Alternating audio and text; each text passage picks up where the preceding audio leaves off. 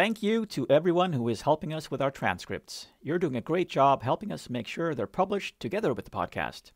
If you'd also like to help out with publishing the podcast, just email us hey@uxpodcast.com, HEY or HEJ. UX Podcast Episode 251.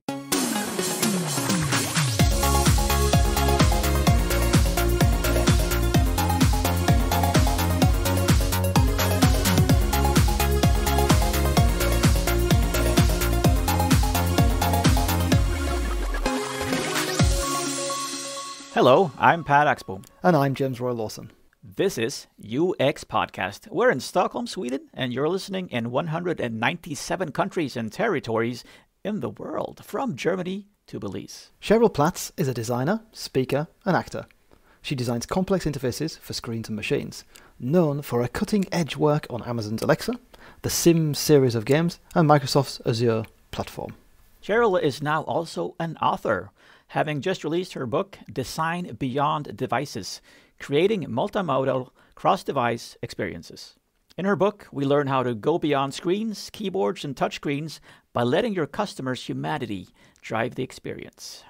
And we're delighted to have Cheryl on the show, teaching all of us how to stay relevant and keep up with the future that is already here. Stay tuned after our chat with Cheryl for our post-interview reflections.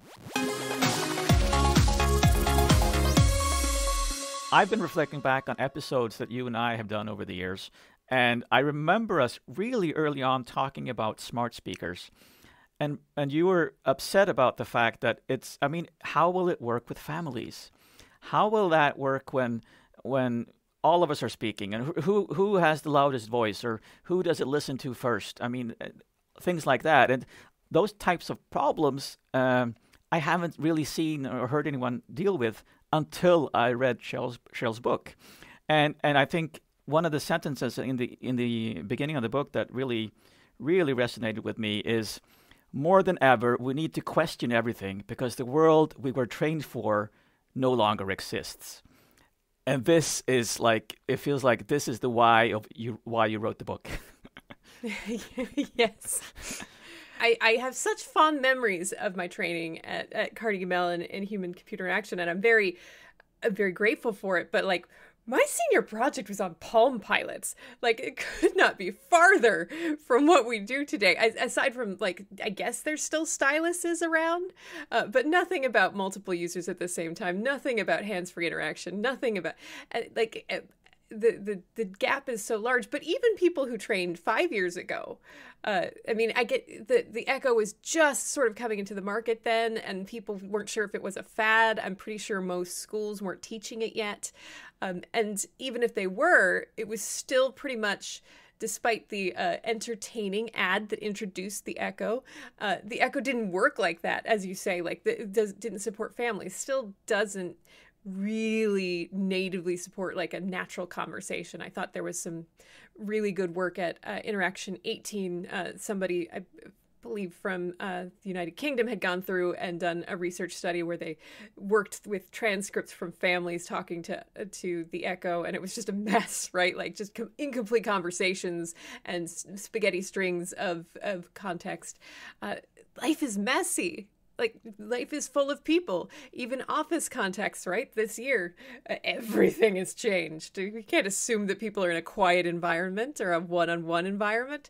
And so I'm glad it resonates with you, because many times in my career, I felt like I'm in uncharted waters, and I know how it feels to just kind of feel like, well, what the heck do I do?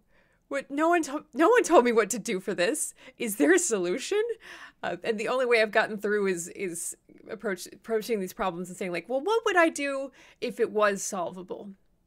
And this book is the results of that approach, is approaching these tough problems and saying okay, I'm going to assume it's solvable, and we'll just try. And some things have worked, and some things are a little bit more hypothesis, and some things I've got evidence on. But I think I hope this is useful for folks as we head into a very uncharted age. I think maybe that's it. Maybe our industry is destined to always have this feeling of what we learned is no longer kind of what counts anymore. It's. I think we're probably always going to be in that that trapped in that way of working, I think. And it was frustrating at Amazon because I was at Amazon in 2015 and 16 working on Echo when it was still pretty early. But, you know, we were working on the Echo show at the time. Like, we knew we were going multimodal, like at full force. And I was trying to like get people thinking about some of the concepts in this book already. Like, hey, we kind of need a spectrum. We need to talk, like, we need to a shared language for talking about like when we use different types of multimodality and what they are, like when we choose to do like full voice versus sort of like partial voice and then file over to screen. But people were running so fast they weren't ready for that. It's very hard for us to step back and do a systems design take on all of this. And I get that too, which is another reason why the book's out there. It's like, I get it. It's really like complicated and you're probably not staffed to do this work. So let me do some of the heavy lifting for you, because I've been there too. So let's just take a step back a moment and answer the question, which I know you will have been asked several times before, is what is multimodal or multimodality? Yes. And it has so many meanings, and which it was funny. It's always been kind of clear in my head. And then when I went out and looked, as many designers have encountered at multiple times in their career, it was not as clear as I thought. At its most basic and non-formal, multimodality, as this book operates, is a system that supports multiple modes of or modalities of interaction, both output and input. Usually it's both output and input. Technically, you could have a multimodal system that only has a screen and, you know, supports touch and voice. But the thing about it is, like, if a system, and you could also have the converse where a system speaks to you, but you have to type to it. But especially when you get into things like voice, there's a lot of research that indicates that our brains interpret speech as, another human talking to us, and so not speaking back and forth violates the social contract. So that's a whole other thing. So usually, if voice is involved, you're probably doing some kind of visual and voice. Like, technically, the Echo is multimodal because there's an LED, and that's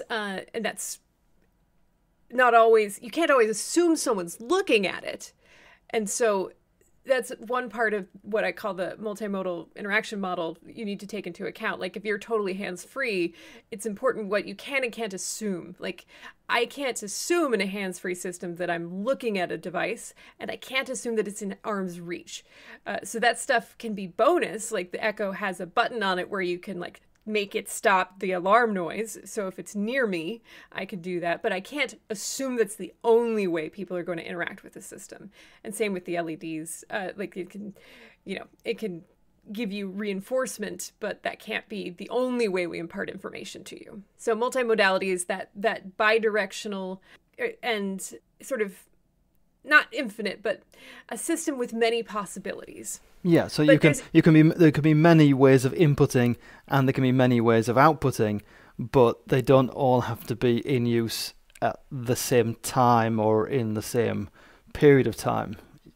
Yes, and I'm glad, and that's a really good question too, because it gets, there's different types of multimodality, like different approaches. So you could do sequential multimodality where you're kind of like, okay, I am working with keyboard and mouse now, and I'm going to switch modes, and now we are going to talk to the machine, and it's just talking. And then I'm going to go back to keyboard and mouse. You could do simultaneous multimodality, which we were trying to experiment with on Windows Automotive, where you like say, I want to go to there, and at the same time I'm literally touching a point on the screen, which corresponds to there.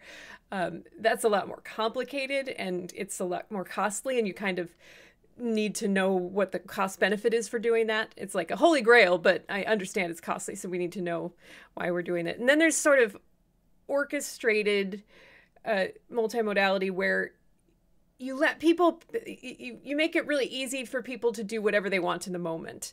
The sequential model usually isn't super flexible. Like, people let you move. The way I see that a lot of the time is like early Echo, there were parts of the out-of-box experience you had to do from an app.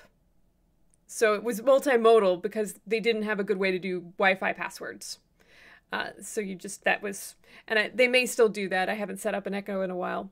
So that's a sequential thing. You can do voice, and then you have to go to the app, and then you come back. Orchestrated experience would be like they have multiple ways to get you through the out-of-box experience. So you could do voice or you could do touch, and it's up to the customer to choose what's right for them in the moment. And that has to do with accessibility, I think you point out in the book. I mean, if you require an input, I mean, that's worse for accessibility. But if you allow more than one input, that's better for accessibility. Yes, such a great point. Because I had this like crisis effect. Like when you start working on product like smart speakers, there's this moment where you're like, we're doing such great stuff for humanity. We're including folks who have been excluded for a while. And then you start hearing cries of like voice first and voice only. You're like, well, wait, aren't we just leaving the previous folks out? Like the folks who the screens included and touch. So anytime you're requiring one modality only, you're leaving someone behind. So the more you can get to an orchestrated experience, the more inclusive you're going to be. I understand it's complicated. I totally get it. It's a lot. That's part of why my book is so long. But but it's important. And if you can get there, it changes lives, especially like if your system deals with something that people deal with every day. It can really make a difference to provide that flexibility. Is there a point where, or is there a definition of where inputs must be active inputs, or can there be passive inputs? I'm just wondering about the whole thing with when I'm knowingly giving instructions, inputs to something, and when it's passive data collection, but also an important part of the multimodal experience. Did I make that question complicated? Too complicated? Yeah, let's rephrase it for me, please. Right. Okay, we'll start again. Look, so basically, maybe if your speaker's listening and it can tell there's multiple people in the room, then it's understanding, it's input, but it's not an active kind of command. It's passive information it's picking up that it would then maybe use to help the situation. Yeah, that's a whole bucket of questions around trust and feasibility and desirability, and that's technically possible, and a lot of people believe, and I believe there's some proof that some phones do this already, depending on your settings. That like, oh, I talked about French fries, and now Facebook's just recommending like burger joints to me. And, when people have that conversation, it's rarely in a positive light. And a lot of the current voice assistants have some form of fail-safe in place to prevent ambient listening, usually the wake word. But I do always encourage people when they ask me to challenge the manufacturers of devices they make, like be familiar with the privacy controls. Like the wake words could go away at some point, and it could be billed as this great removal of friction from the process. But then how do you know that folks the devices aren't listening and trying to take action on ambient cues that they've heard? Like if we ever get to that point, customers will have a great additional cognitive burden learning about what those devices are doing with the potential ambient understanding that they're receiving. I like the wake word. I don't know if that makes me old-fashioned. We'll see how folks relate if we ever get to the point where, because it's just a switch. Like you could turn off the wake word. They could do that. They haven't really moved away from that, and it's kind of the special sauce that enabled the Echo to get to be welcomed into people's homes. And I know that was a lot of the development that Amazon put into the Echo originally, was how can we do some processing locally so we're not just arbitrarily sending all of people's speech into the cloud. There's if you're in a trusted environment, you could, if you consent and you're okay with it, like there's a lot you could potentially gather from ambient listening. If you could sort out who is speaking and if you had really clear microphone arrays, because the further you get, the more things get messy. The interesting thing about, and this kind of goes back to Pear's point earlier, there's been some form of speaker recognition for a while on the Echo, and I believe on Google, but we haven't got to the point where it's really, these devices that are voice interaction enabled are really fluidly detecting who's speaking at any one time. Certainly not within a single conversation. It's mostly to like switch profiles, and it's even not really good at that. Like our Alexa has never been able to tell the difference between me and my husband, and he's a trained Shakespearean actor and a like baritone, and I'm like a soprano, and I don't know what's going on with that, but okay. So it's weird because I know the technology to do the separation and to maybe be able to deal with a multi-user scenario really fluidly and understand, well, mom said she wanted to watch Moulin Rouge and dad said he wanted to watch Transformers. How are we going to disambiguate those two choices? The technology's technically there. It's not perfect, but I haven't seen much play with it, with that rich multi-user interaction. Yeah, because I mean, I've read about like, isn't your voice is effectively a fingerprint, isn't it? I mean, yes. So you'd think if you've come to the point of saying, well, your voice is a fingerprint, then you'd be able to kind of get that out of the sound recording somehow and say, it's Cheryl speaking. And to get to full voice printing, and that was another like holy grail for us in Windows Automotive. That's still a little processor intensive for a lot of the smart speakers today. So we could, and for the automotive interfaces at the time, we were designing back in like 2013. So like voice is a truly biometric identity unit. None of these devices have that level of disambiguation yet. So they have this voice profile or voice login thing where it's differentiating basically on pitch and other like possibly prosody and other qualities of the voice, but it's not biometric quality. Like if there's like another woman with the same pitch, it would probably not be able to distinguish us, and it can't even distinguish me and my husband. So the FBI would not use it for voice printing. No James Bond and Alexa. That makes me think of. I mean, I was on a call earlier today, and someone was complaining about how he has more and more smart devices. I mean, there are microphones in everything now, and when he uses his wake words, several devices, of course, turn on and want to please him. And that itself, of course, is becoming a problem. How do the devices know which one he is talking to? Because you have the same wake phrases, usually. I just can imagine minions now. Yeah. All of them like looking up at the same point. The claw. It reminds me of when I was working on the Alexa team, and they were preparing for the first Super Bowl ad, the one with like Alec Baldwin. In the ad, he was supposed to like order wheels of pecorino cheese or something, and so we all had an Echo on our desk. And if you forgot to mute it, bad things happened because like they were testing the commercial to see like. A, that the commands were supported, and B, like whether the commercial was properly muting itself. And so I would come back to my desk sometimes and like or I'd go home and my shopping list would have like 400 wheels of pecorino cheese. Okay, wow. That's Amazon problems. So luckily it wasn't ordering those. It was just on my shopping list. But yeah, the device proliferation thing is a real challenging. I mean, I kind of almost see this as like a design ethics problem when we talk about waste and consumption, because if in 2015 and 2014 people didn't have far field microphones in their homes, so yeah, we had to sell speakers. Now we're at the point where, as you say, almost everything, your laptop, your phone, your smart speaker, there's one in every room, you might have multiples, they're all far field speakers. So is it ethical to continue to sell things with far field speakers? Is there a way we can leverage the far field speakers that already exist? Could we come up with an interoperability pattern so that these things can work together? There's the wake word. I will say it was smart of the Amazon folks from the beginning to offer multiple wake words so you could kind of hack a light sort of disambiguation.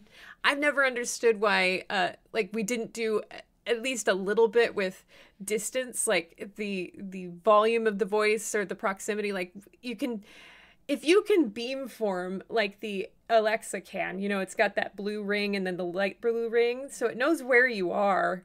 It probably knows how close you are to the mic too. And if it knows how close you are to the mic, other devices probably know that too. So the one you're closest to should be the one that responds. I don't know that all devices have that level of sophistication, but if you have distance, then, and you're aware of all the microphones, then it should be just the one that's closest to you that's making the response, and all the other ones should just politely sit and wait their turn. Or if you have cameras, then gaze is a really important thing. But you see how, like, you have to start thinking about context. Yes. And that's why the second chapter of my book is just all about capturing customer context, because in a multimodal world, it's so important to just look more broadly than just like a persona. Like we need, Bill Buxton has talked about the concept of placesonas, and it's like, you need to understand the customer space deeply. Like how many of these devices are they likely to have and where are they likely to have them? How noisy are their environments? What is their emotional state and what is their emotional relationship with the device, especially if it's voice enabled? What's in their hands? And how does that change over time? All of those things are really important when you talk about interacting with like microphones in the home or gesture devices in the home or touch devices in the home or at work. And I think we had a couple of comfortable years in the industry where it was like we could assume it was mobile, and people just kind of tuned out their surroundings for the most part. They're just or we could assume it was the office, and that was a pretty constant environment. But as we've learned in the pandemic, as we get this camera view into people's lives, home is a very variable experience.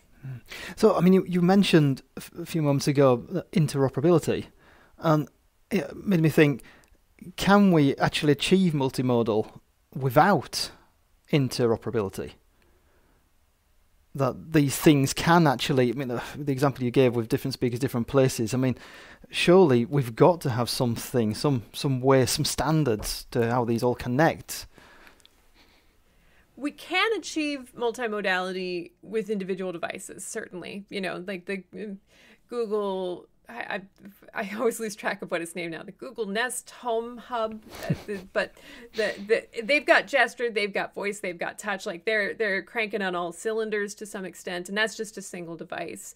But can we achieve multimodality in an unobtrusive way where 6 devices aren't responding to you all the time? That's the question. And I was thinking, sorry, Cheryl, I was just thinking as well about not just cross-platform multimodal interoperability. Because, me and Per over the years have always joked about the fact that I'm in the Google world, and then Per is in the Apple world.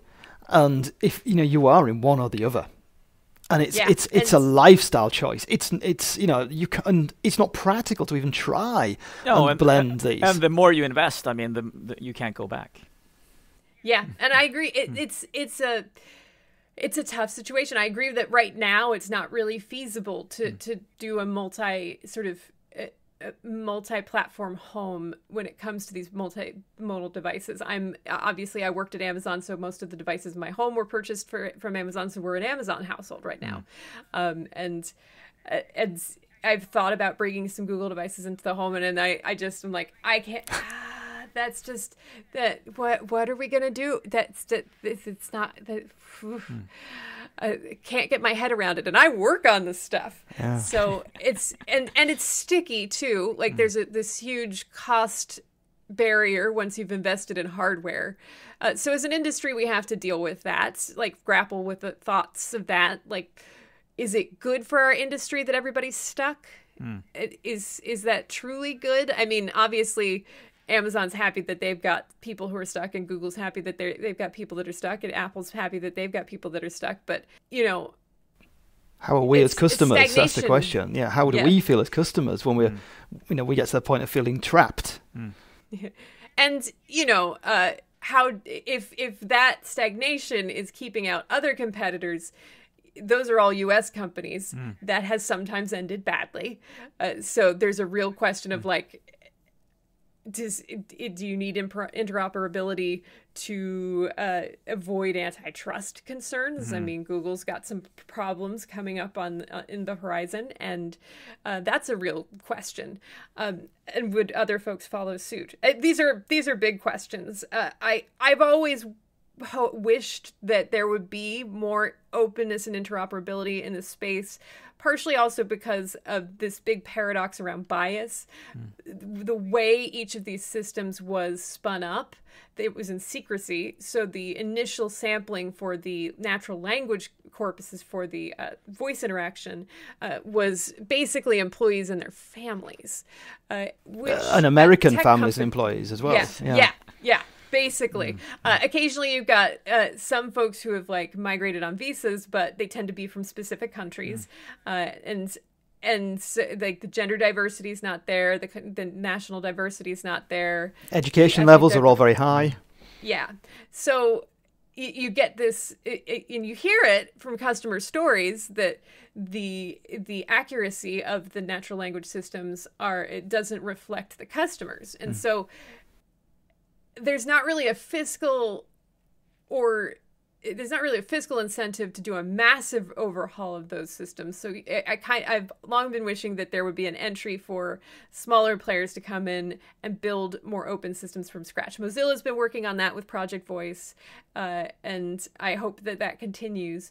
But they can't just plug their voice recognition engine in to anything right now. It's out there for like independent projects and Raspberry Pi, but kind of stuff, I believe. But how might we give people the ability to feel more represented in a world where the big players haven't committed to opening up or expanding or being more interoperable? I've seen some token efforts. Maybe they're more than token, but like, Google's trying to get folks with that Down syndrome and engaging with them and trying to get them into their natural language program. But, I don't see a lot of effort to like directly engage with the Black community. And there's like a whole other like language structures and regional intonations and things. And I feel like not engaging directly with them, maybe like implicit bias or unconscious bias. I feel like that deserves as much attention, especially in the States. It's tough. But the big players would say like, oh, is that making us money? Well, if you were more interoperable or more open, maybe smaller players could come in and help cover that gap. A healthier ecosystem could help do that. Yeah, I think thinking about in the book, you talk about interruption matrix. Was one of the things that you mention later on in the book about when it's good to interrupt. I say conversation. That's not the right word, is it? An activity. That was the word I was looking for. And when you're building an interruption matrix about when it isn't a good time, it's not just a personal interruption matrix. Ultimately, it's a cultural one. Because like what might be culturally okay in one particular society might be really, really not something you do in another. Maybe the interoperability is something that could help fill the cultural gaps. Yes, that too. And I will say that I was happy to see that when we were working on the Amazon Echo, like Amazon would spin up voice teams in the countries in which they were launching. So that's and they weren't shipping designers over. They were hiring local folks to get some of the regional perspective. But yeah, there's so much, especially when you get into natural user interfaces, when you're moving beyond typing and mouse clicking, everything becomes cultural. Everything from like what hand gestures are appropriate to what language we use and the intonation we use. And some cultures don't like accepting directions from women. There's a story in this book, Wired from Speech, about that and BMW. So there's a lot to unpack there.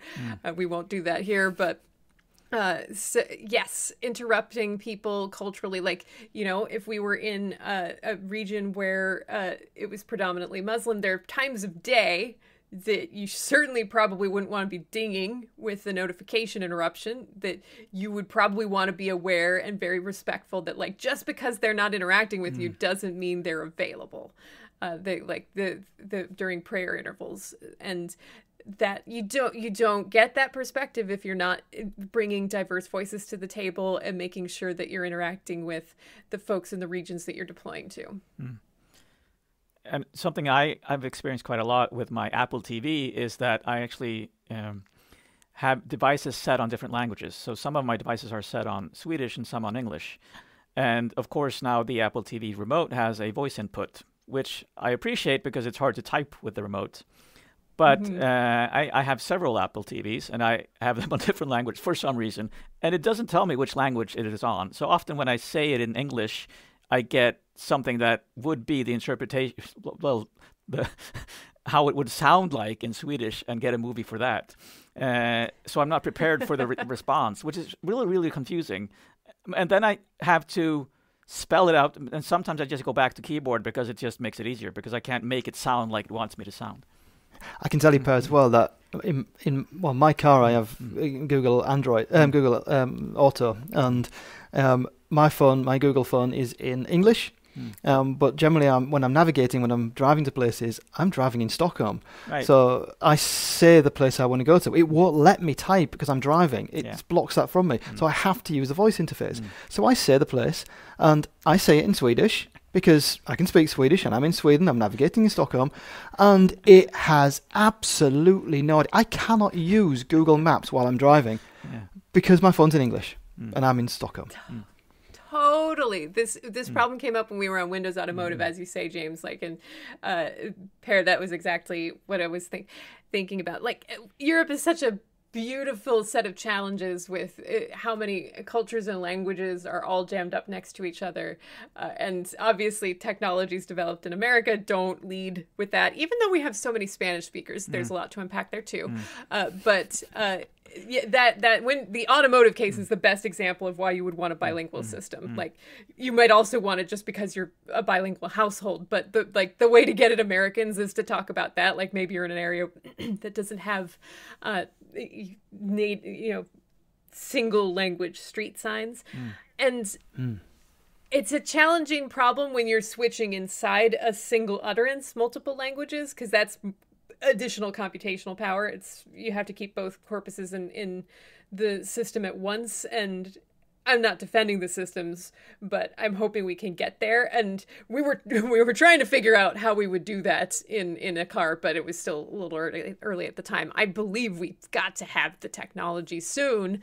But in Per's example, I believe that Alexa's getting close, if not there already, where it's starting to support bilingual interactions to some extent. But I don't know if it's bilingual in a single utterance, like the car example, or if it's like I can speak to it in either one or the other. But the way the way spoken language works, I don't see why. If in your example where you had spoken English to a Swedish system that was expecting Swedish, if you were able to say, I speak English and Swedish, if you speak something in English and it gets like really low confidence results, why doesn't it just take an extra second and run that utterance against the Swedish set? Like, to me, and I'm not deeply engaged in the speech science here, but to me, the computer science there seems like you ran one NLP check, the numbers came back bad, you take the same utterance, you just do another NLP check, and then if that's better, you're bilingual. Like, you seamlessly switched over to the other language. That's so weird. I never thought about that it's single language. Why do I only set one language per system? Why don't I get to set more? But Per, this is a multi-select box. Yeah. If you've got multiple languages, just support them. Yes. But this is again about this. Like, I really want to have a little box of information, of context that says, look, I'm James. I'm 47 years old. I live in Stockholm. I speak these two languages. I have a wife and two children. There's one of them a boy, one of them a girl, and just give a full bag of basic context so that these systems would have something to chew on and make life a lot better. And you'd expect them to know all about you already. From all the data I've given them for free. Yeah. And it's this dichotomy where we're like, God, we're stuck in a surveillance culture. It's a really bad surveillance culture because they surveil and yet they don't know anything about us all the time. Like, how did that happen? How do we get into the surveillance culture where they don't know any of the important things? Yeah. That is actually probably the biggest question. It's kind of we're giving so much data all the time, but it's being used to give us adverts in kind of like, news feeds that we don't really want to see. Yeah. And not anything of value, which if you wanted to survive, that would be the first thing to do, is to offer value. And that's the tough part with the like central profile, is like, could that data be used in any way against you? Ideally, it would be super secure and you could just choose who you share it with. And I agree that like, I hate re-entering my data. I deal with the disability, and every time a doctor asks me to onboard to their portal, I know this is probably not a thing you have to deal with because you have lovely universal health care. We don't. And so every doctor has a different portal you have to sign up with. And when they say, hey, do you want to sign up in our portal? Like the last time that happened, I nearly had a panic attack. I'm like, I don't want to enter my medical history again. It's the same thing. Don't ask me. That's one. So identity is one of the multimodal traps I point out, and privacy in a chapter, where it's like when you start to expand your system to this complexity, that sort of question, like what languages does someone speak, and what do they need to keep private, especially like if you're in a multi-user household. Those are really tricky questions that you're going to come up against, and I don't have easy answers, but you have to. The point is, you need to like be aware that those are pitfalls and ask those tough questions early in the design process when you're building these complex systems. So for the listeners, I mean, what are the most common obstacles or mistakes or failures, and what are the techniques that you should be employing when you get to these devices? Because most people are used to working with screens, and you do prototypes in one way, but now it's a full body experience in a completely different way. As you promised in the start of the book, we don't know. We haven't been taught for this. What do we need to know? Well, some of the traps I talk about, one of them is around ergonomics. Just like being so excited about voice and adding it to an existing system that we're not thinking about forcing people back and forth. Or same with different types of physical controllers, or touch and mouse, or gesture, and any of these things.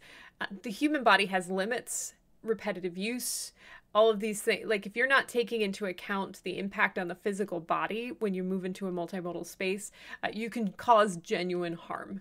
When I even just like playing Wii games, there's a game called Cooking Mama, and like I genuinely got a shoulder injury from playing that game. Like it was, and I am very sensitive to like moves between the keyboard and mouse, but that's not even super multimodal there. But switching back and forth between gesture and keyboard would be a lot of movement on the wrist and could potentially be stressful for folks.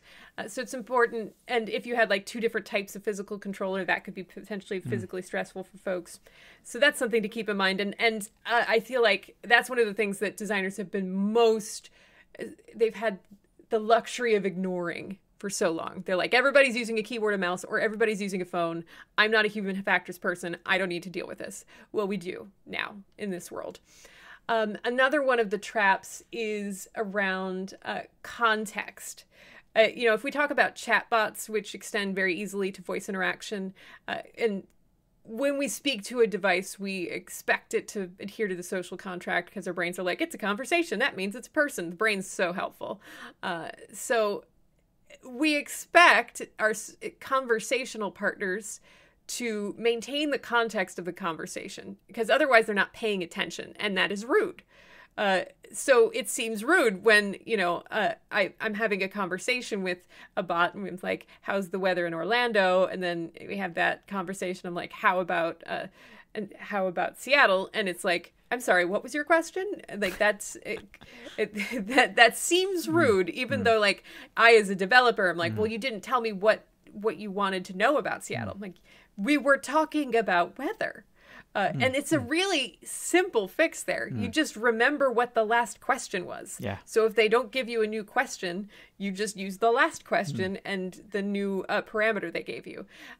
But you need to have those conversations. Like, you need to talk early on about what parts of the context of your conversation or your customer's engagement all up are important to maintain and for how long. I mean, the longer you maintain context, the more likely it can be used against your customer. So you have to be careful. Too much context can be dangerous. Like, you might be inferring too much. So it's context is a complicated concept, but it's important to think about what your customers are going to be expecting from you, what they will believe is appropriate in the situation. I mentioned identity and privacy.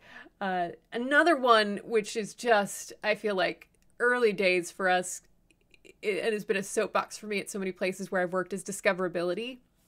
Right now, in multimodal systems, there's a lot of new stuff, like new ways to interact with the system. Like, we're so used to like little toasts and bubbles to teach people how to use traditional keyboard and mouse software.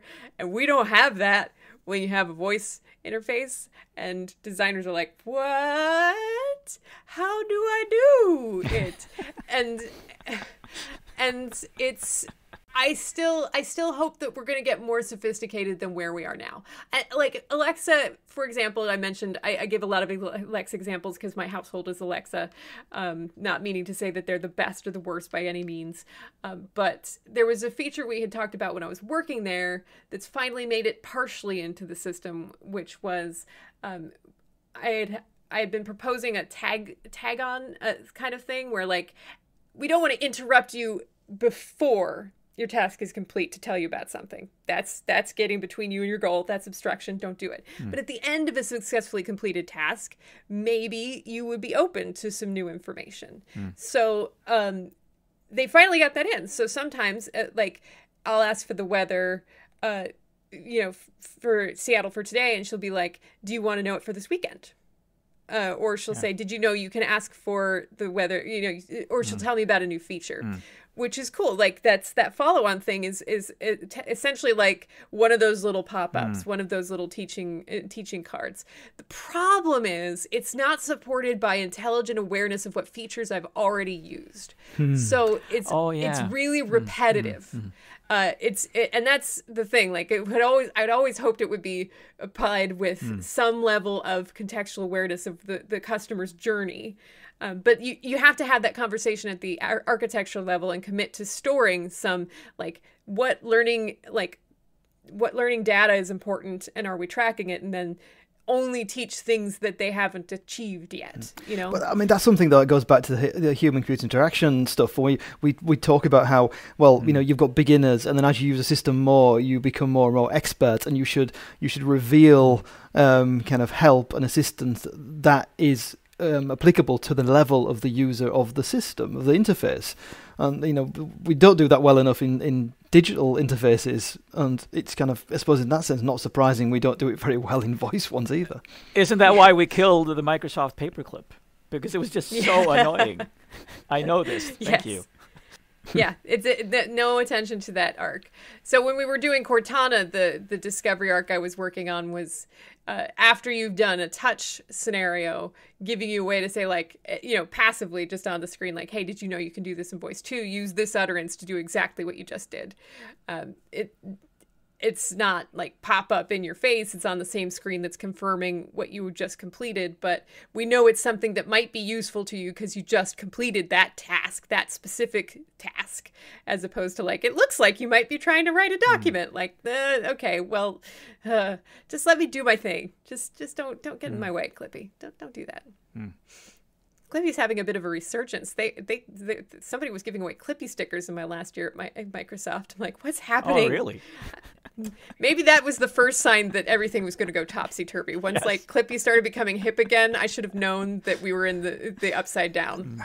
You see, it's the 80s. They're back. Yeah. They're popular again. They are. People are too young. This is the problem. They don't remember it. So suddenly Clippy's trendy again. Know. No, they just didn't live it. Oh, the pain.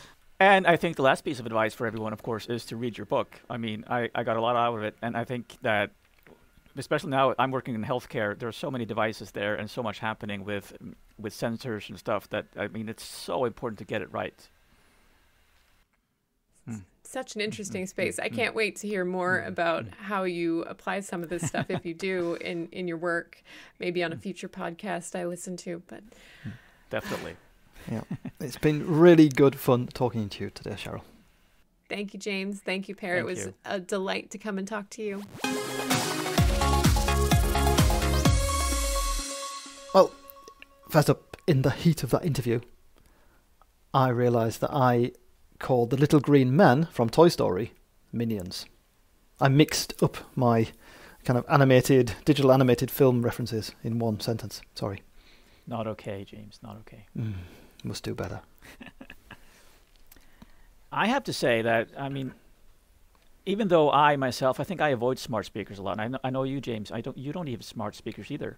Nope. And for me, I'm more wary of how they can be misused, even for abuse and stuff. So that's probably why I avoid them a lot. But it's also one of the reasons I'm hugely appreciative of Cheryl's attention to human messiness in her book, where she also talks about how people are not predictable and how they always exist within a space that can be noisy or quiet, or a space where they're holding stuff, or other things have their attention, or their capabilities are constrained.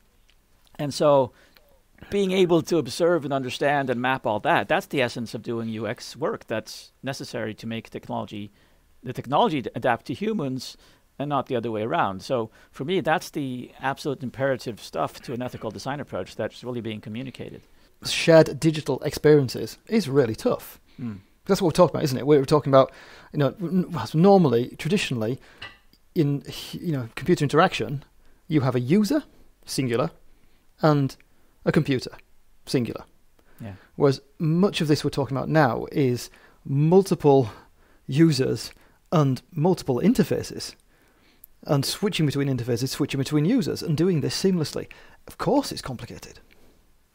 Yeah, it's bound to mess up. Yeah, it's doomed to fail. God. Maybe we're at that point where it's too complex to get it right. Yeah, well, or I suppose the whole thing about you were racing along too, so busy racing and running that you don't have the time to stop and think about getting it right. Yeah, and some of the frameworks and tools in Cheryl's book is there to help you try and get it right, given the experience she's had working with multiple different voice platforms. But I reflect as well on the time she mentioned a couple of times about something that she'd worked on has eventually made it into the product. And listening back and thinking about the time aspect, and she's referring to things maybe multiple years in the past that she'd helped research or design were starting to trickle through into products. Yeah, which is a kind of good thing that it's taken that amount of time to kind of incubate and to develop. But when it comes out, it's still not quite good enough. So interesting about how much time we need to try and get this right and to process it. exactly. Patience and humility is really important. Yeah, definitely. We have some recommended listening for you all, and actually for me as well, because this is episode 207, Designing Voice Interfaces with Ben Sauer. And I'm not even in that episode. So Nope. I have to admit, I haven't listened back to it. You see, that just means that for you've got to get out of jail card, because you can't have kind of contradicted yourself or messed up what you said in Ben's interview when you're That's talking now true. with Cheryl and me. Whereas I could have fallen all over the place, contradicting myself and making a mess of things. So I should listen back to it as well. Or read the transcript. Show notes, including a transcript, can be found on uxpodcast.com if you can't access them directly from wherever you are listening right now. So click follow, subscribe, add us if you aren't already doing so, and join us again for our next episode. And if you'd like to contribute to funding UX Podcast, then visit uxpodcast.com/support. Remember to keep moving. See you on the other side.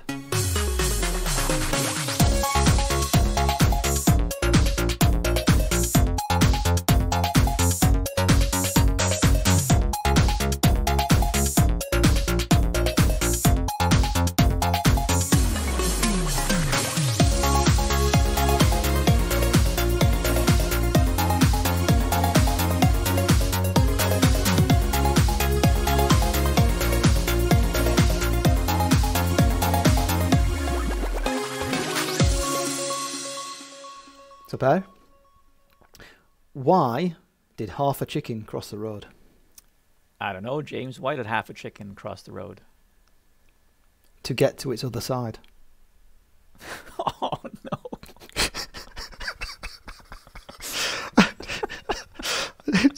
I love the macabre. That's the mental picture of half a chicken. Did you picture the left half or the right half, or its head, awful. or its feet? I don't know. I just wondered. But as another thing, connected to smart speakers, the amount of articles and things written about the smart speakers and jokes is incredible. There's whole teams of writers working on the jokes for these speakers. It must be the biggest use case, I think, for these speakers. It probably is. That's amazing. Crazy.